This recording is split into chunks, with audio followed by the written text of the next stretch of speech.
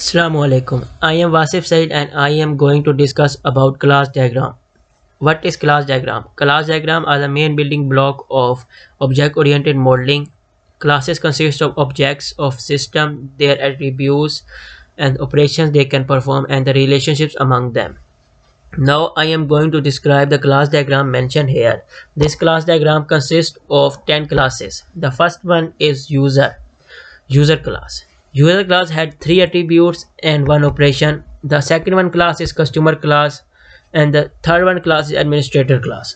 Customer class and administrator class are generalized from user class, or we can say these are the child of user class. Now we can move further to other class, which is called as booking class. Booking class has 4 attributes and 3 operations, and there is a relationship exists between customer class and booking class. Customer request for booking, ticket booking, and there is the relationship is 1 or 0 or many. The other class is ticket booking. Ticket booking has 6 attributes and 4 operations. There is also relationship exists between booking and ticket booking. Ticket booking class is used by booking class to book tickets, and the data about ticket is stored in our database. The other class is seat class. Seat class has 4 attributes and 4 operations. There is a relationship between seat class and ticket booking and bus, seat and bus. Ticket booking has 1 or many and seat class is 0 or many. The other class is route class, which had a relationship with bus class 0 or 1. Route class had 4 attributes and 4 operations. The other class is search bus, which had 5 attributes and 2 operations. This is used to search about bus. The class which we can discuss is bus class. Bus class consists of 4 attributes and 4 operations, and the 3 classes seat, route and search depend upon bus class. The last one, which class, is terminal class. This class had information about number of bus busy, free, the number of drivers available and hostage at the terminal.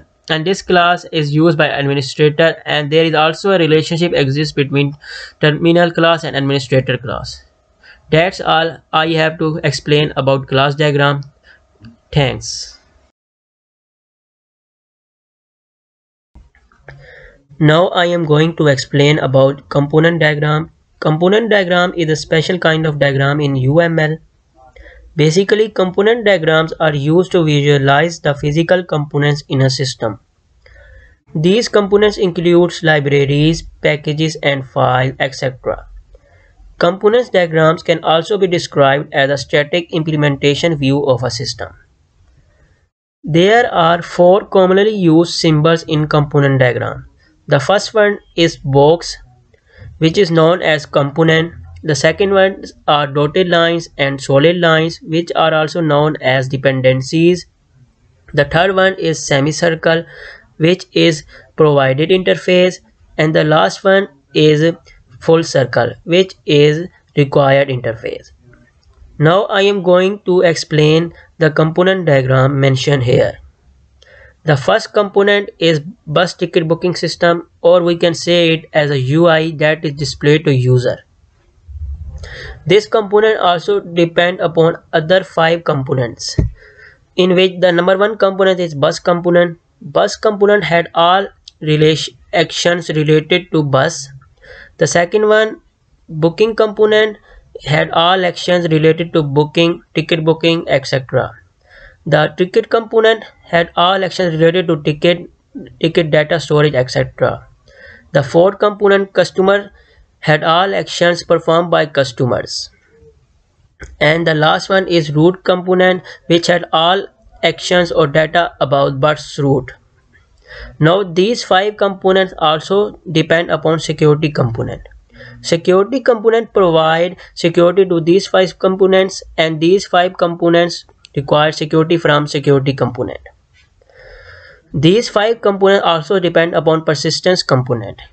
Persistence component provide validity check to these 5 components, and these 5 components require validity check from persistence component. Now the last one is database component. The persistence components also depend upon database component. The database component provide storage for data storage, And the persistence component require database component and requires storage to store their data. That's all about component diagram. Thanks. Assalamu alaikum. I am Kainaz Zafar and the type of diagram that we are going to discuss here is package diagram. We normally use word package in our daily routine, but what is actually meant by package? Package is basically a collection of facilities providing in a single unit. Package in UML, it is a collection of logically related UML elements. The package represents the structure and the arrangement of a system. We make different classes encoding to represent the objects, operations, and entities. But in some time, classes can be very complex and it is very hard to understand them.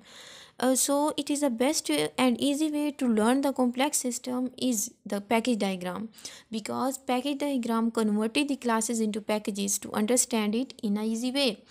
And package diagram also used to describe the dependencies and merging two packages into one package, nested packages, and generalization, and many more features it has provided.